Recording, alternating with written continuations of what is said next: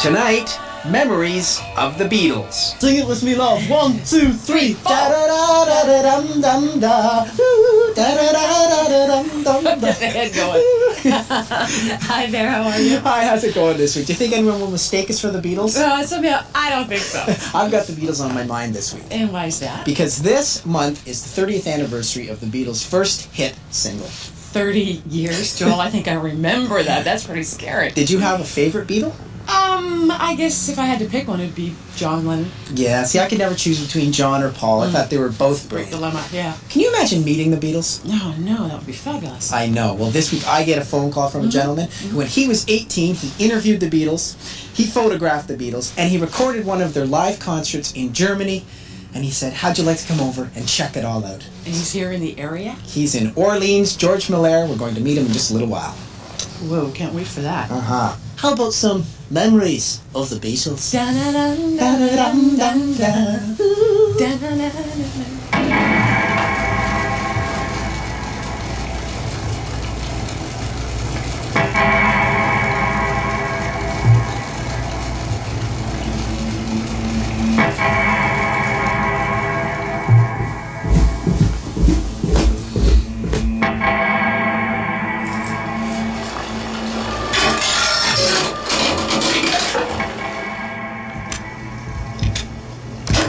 If you go back in '66 and ask me, well, how long will this group survive?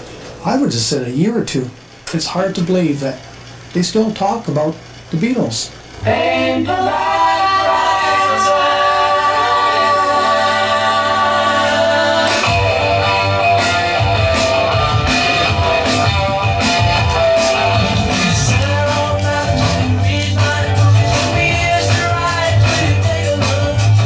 They've gone their separate ways, but their music's still being played. They've lasted. I enjoy playing their music.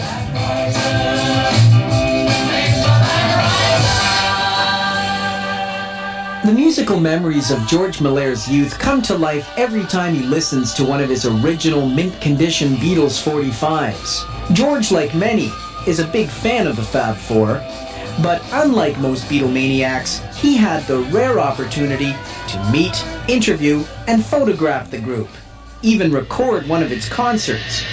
He was just 18 years old, a budding DJ at radio station Canadian Army Europe in Germany.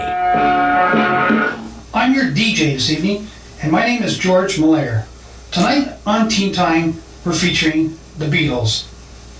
Every country cries out for the Beatles to make an appearance, and not since the day Elvis hit the scene has anyone ever had the fantastic sight of girls screaming, shouting, and crying as they see the Beatles, if they are lucky. In this country, Germany, the scene is no different. The place was Essen, here in Germany, and I consider myself one of the lucky ones. What was the atmosphere like? Oh, phenomenal. It was great. It was girls were fainting everywhere. You've seen it on movies and that, but to actually be there, I took the time out to look back and just see the girls being carried away. Armed with this inexpensive but functional Instamatic camera and this tape recorder, George recorded his experience for radio listeners not lucky enough to witness Beatlemania in person. We're right on top of the speakers. I'm looking directly at Paul McCartney right in front of me. Ringo's to the right, John's to the left, and George Marshall to the left. It's phenomenal. People everywhere. I've never seen the likes of it. This is an experience. Let's try some more music. When I saw him on the stage, I took advantage and just started flashing pictures like crazy.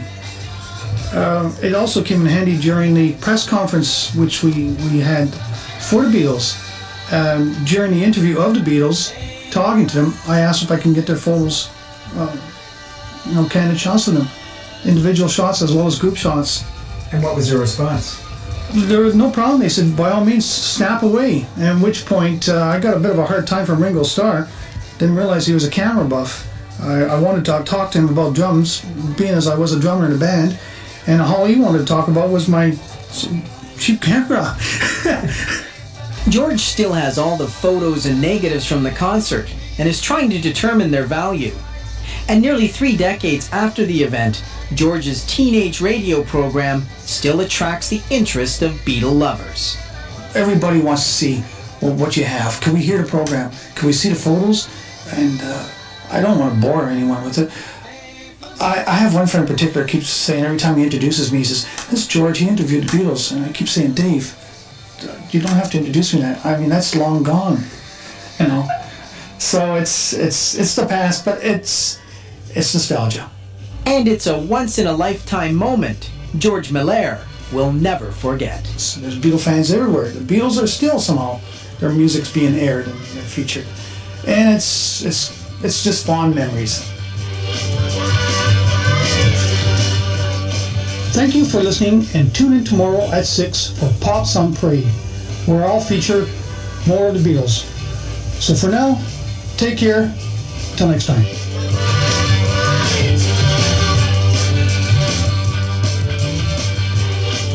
We'll see you next week. Thanks a lot for being with us. We'll see ya. Bye-bye. Come on.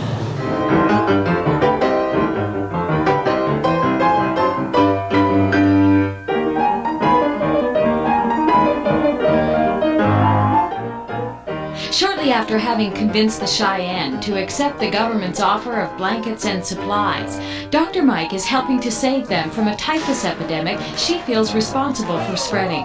Dr. Quinn Medicine Woman, tonight at 8. Melrose Place is next on CJOH TV.